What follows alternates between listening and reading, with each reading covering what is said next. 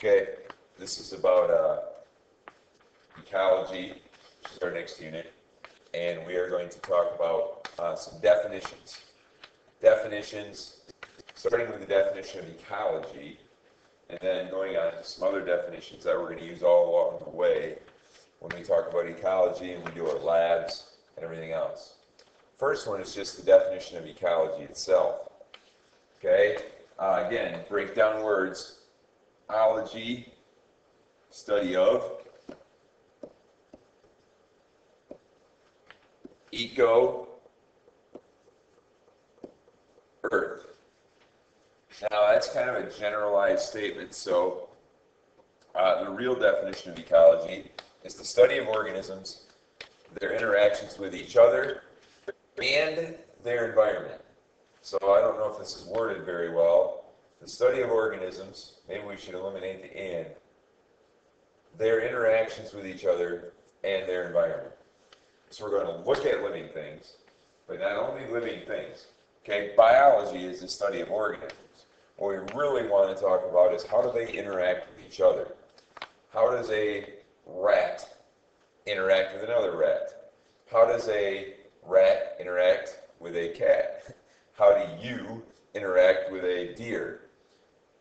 And how do you interact with your environment? Or how does a deer interact with its environment? How does a bluegill interact with its environment? Okay? Interact means work together or whatever. Okay? That's the general definition of ecology. Now, before we get started, we really need to talk about this part of it, the environment part of it. Okay? We're going to talk about the environment part of it by defining some terms. The first term is biosphere. The biosphere is the area on Earth where all living things are. The area on the Earth where all living things are. You may be thinking, well, biosphere. Okay, I can understand that. It's the part of the Earth where all living things are. Well, let me demonstrate to you what the biosphere actually is. That marvelous circle I just drew is the Earth. And what we've done is we've cut the Earth in half. It's what we call a cross section. Here's the core. Okay, so what we would see here, if we've cut the Earth in half. Okay, we took a giant saw, cut the Earth in half. Question: how thick is the biosphere? Well, if this is really the size of the Earth, okay, ignore my line here. This is really the size of the Earth, and this is the core. The biosphere, the area on Earth where all living things are, is actually very, very small. Remember now, where do things live? Things live, well, the top of the atmosphere, the very top of the atmosphere, down, and as far as we can tell, there are things in the bottom of the ocean. Okay, which in some places is 5 miles deep. Top of the atmosphere, what is it, about 5 miles? 7 miles. So we're talking about a 12-mile wide, pretty much defined by this line right here. The thickness of the biosphere, where all living things are, can be pretty much defined by that line. 12 miles. From here to Alpine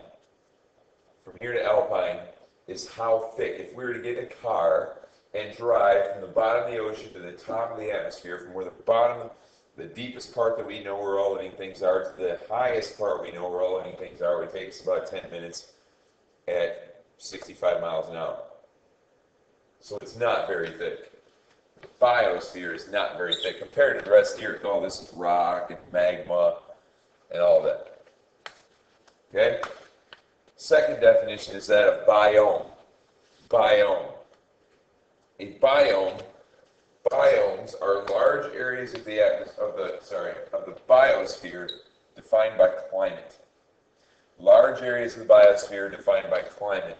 We're going to look at biomes in some detail in class, so it's not such a big issue right now. But defined by climate. So a quick example of a biome. Okay, if we have a very hot climate and a very wet climate together, that is usually where we find tropical rainforest.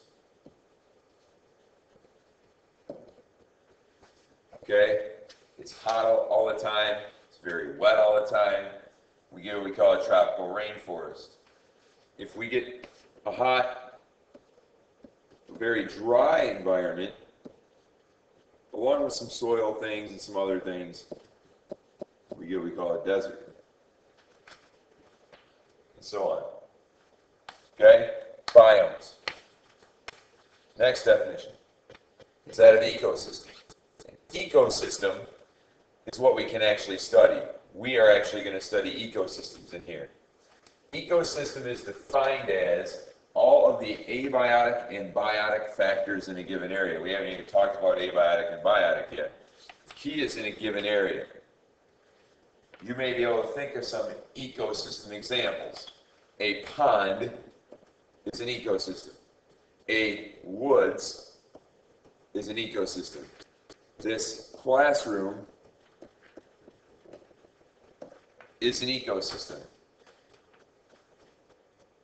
It has abiotic things. The prefix a means not. Biotic means living. It has abiotic things in it, non-living things. And it has biotic things in it, living things. And we define the area as these walls. So the area of this classroom, all the non-living things. What are some non-living things in this classroom? The chairs, the tables, the windows, air. What are some living things in here, people? Maybe a few ants, bacteria are part of the classroom ecosystem. Okay? The pond ecosystem is defined by the edge of the water. The major abiotic thing in the pond is water. Non-living thing in the pond is water. What kind of biotic things live in a pond? Fish, toads, turtles, not really toads, frogs, turtles, maybe a snake. Community. Community is basically all of the organisms. All of the organisms, an organism, by the way, is a living thing, in case you didn't know that, in an ecosystem. That's the community. Community, all the living things in an ecosystem. We can take all of that, so we've broken it down. We started with the biosphere, which is all the area on the earth where living things are. Broken it down into areas defined by climate, biomes. So we've gone from biosphere to smaller biome, yet smaller ecosystem, yet smaller community, which is all the living things in an ecosystem. And now we're going to talk about population. And the population is the number of organisms of a given species living in a given area or living in an ecosystem. So we can talk about the deer population, white-tailed deer population. We can talk about the population of bluegills in the pond. We can talk about the population of people in the classroom.